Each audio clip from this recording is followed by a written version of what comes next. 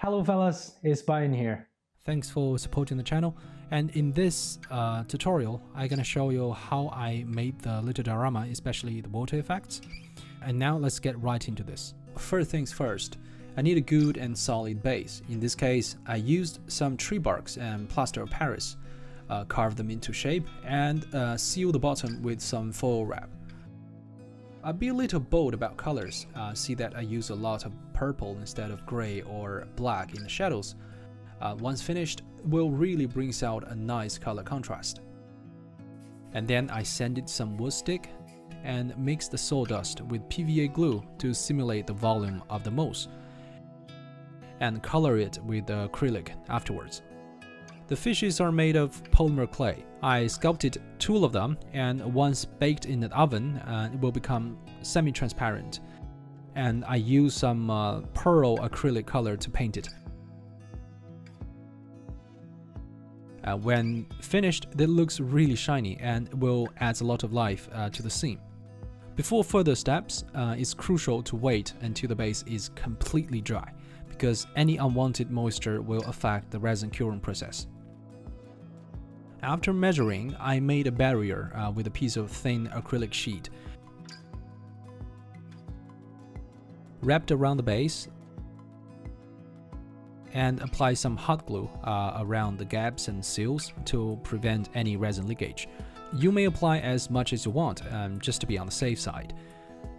It's important to know how deep the resin will be, because every manufacturer's formula is kind of different, and if you pour deeper than what the instructions suggested, it may overheat and also result in trapped bubbles. In this case, it's no deeper than 2.5 centimeters.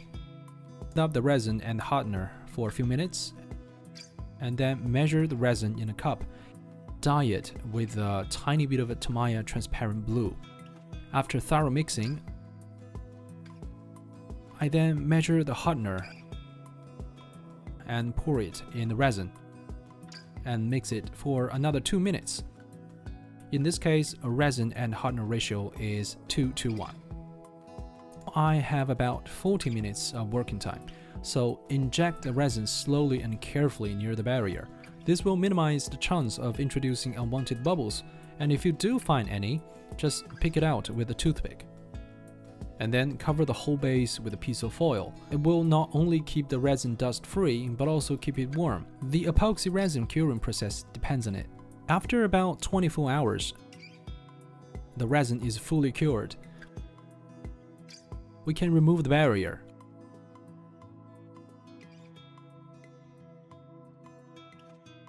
Sand down some unwanted resin and fix any imperfections in the base with putty and repaint the black part.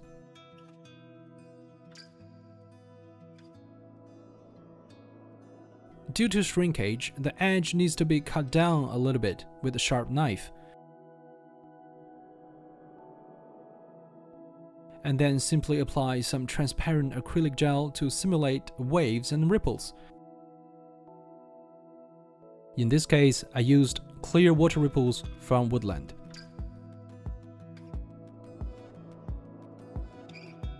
Finally, we can put every other elements together.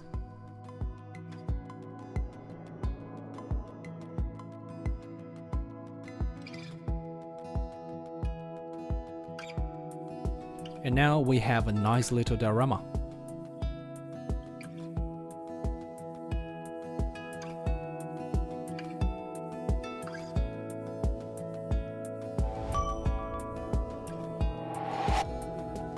Hopefully you'll find something useful and enjoy the video, and I'll see you in the next one.